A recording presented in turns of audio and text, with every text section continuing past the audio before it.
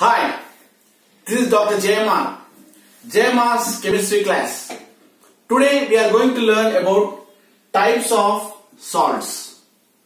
Different type of salts are available in the nature.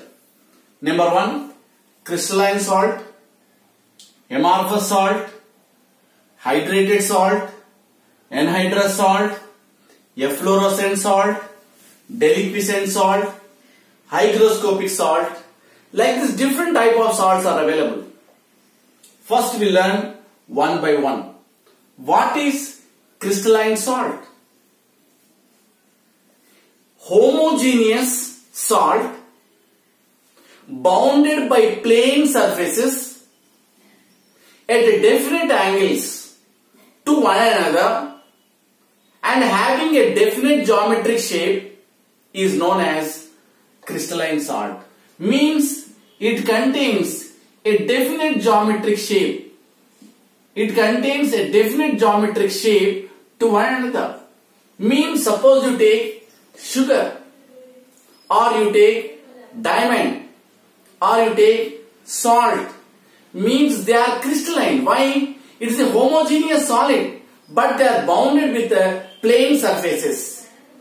And they are bounded with the, means you take any crystalline salt by giving small pieces, that piece also contains small crystal.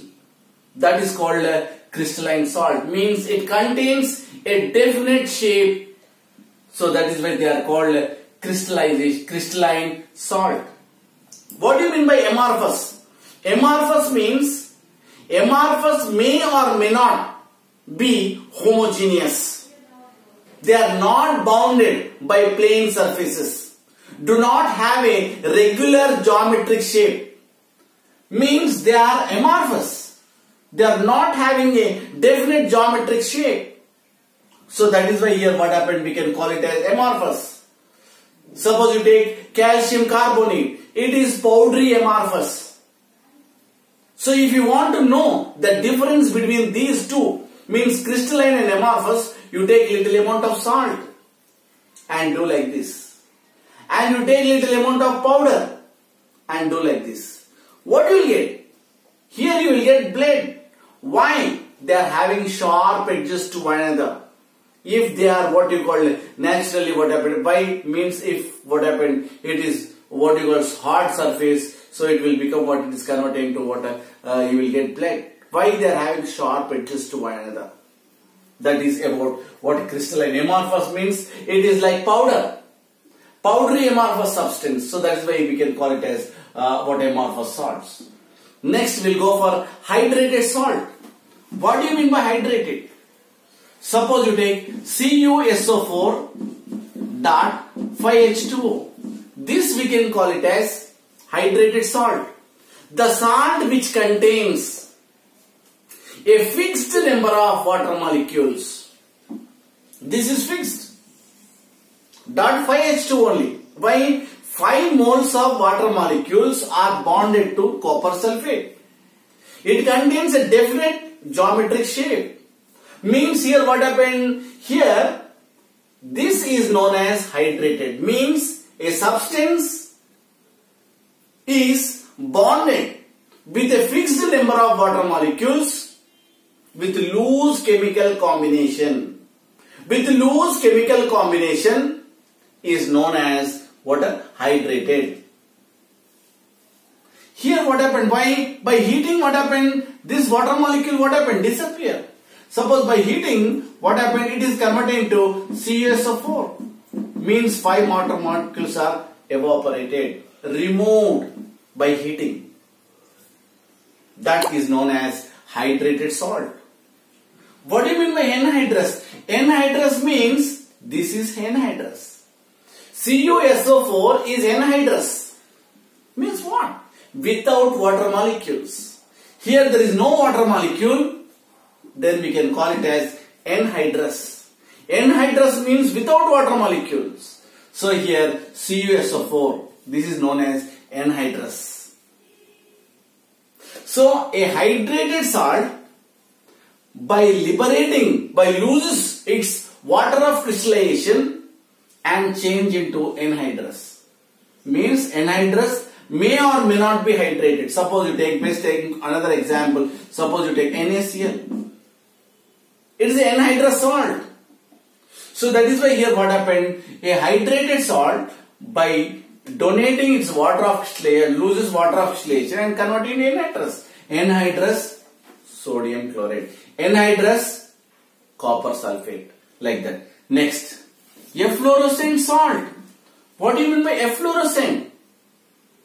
Suppose efflorescent salt means, here you take a salt. A salt when exposed to air at room temperature. A hydrated salt when exposed to air at room temperature, it absorbs moisture. It absorbs moisture, or you take it loses water of distillation and change into powdery amorphous substance. It is changed into water? Powder. That salt is converted into what? Powdery amorphous substance, powder.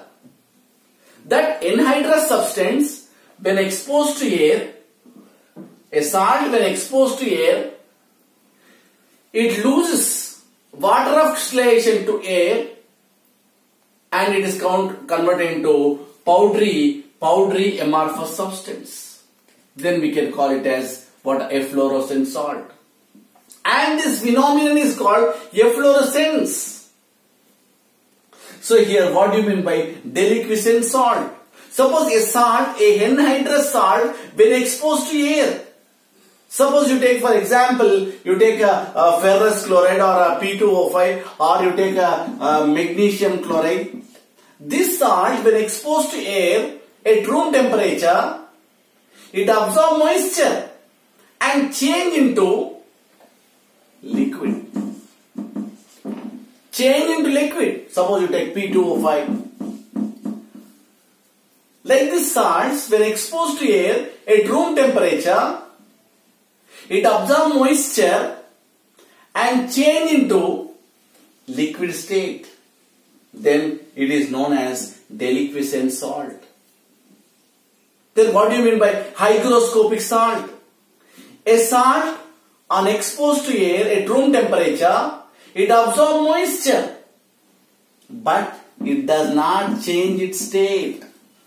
But it does not change its state means a crystalline salt when exposed to air at room temperature, it absorbs moisture but it does not change. Now once again, what is the difference between these three? Efflorescent salt, a salt when exposed to air, it is converted into powder, it is called efflorescent salt. Means a salt when exposed to air, it absorbs moisture and change into liquid state. That is called a deliquescent salt. When exposed to air, salt when exposed to air at room temperature, it loses water oxidation or it absorbs also sometimes, and but it does not change its state. Then we can call it as what? Hygroscopic salts. At this stage I would like to introduce another one, drying agents.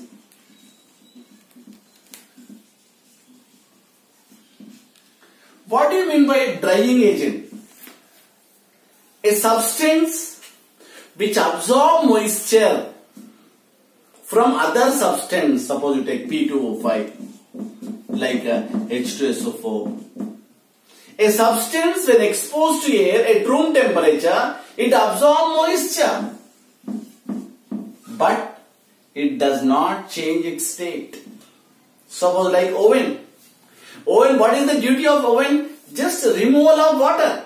Similarly, here drying agents which absorb moisture from other substance, but it does not change its state by using various of instruments like drying tower, drying tube, like that.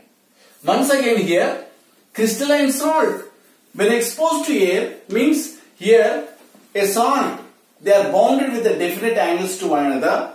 They are crystalline salt. Here there is no what you call bond angle to one another. They are powdery amorphous salts. Hydrated means it is fixed with a what definite molecules, fixed number of water molecules. Anhydrous means there is no water molecules. Here a salt exposed to air, it loses water oxidation and change into what? Powdery amorphous substance. Here a salt when exposed to air, it absorbs moisture but it changes into what? Liquid state. Here exposed to air, it loses water oxidation but it does not change its state. It is known as hydrated salt. Drying agents means a substance when exposed to air but it does not change its state. So thank you. Here, if you like this video, ఈ video మీకు నచ్చిందంటే like చేయండి, share చేయండి, subscribe చేయండి and comment చేయండి. ఇంకా మీకు ఏదైనా టాపిక్ లో కావాలి అంటే ప్లీజ్ కామెంట్ చేయండి. సో ఇక్కడ థ్యాంక్ యూ వెరీ మచ్.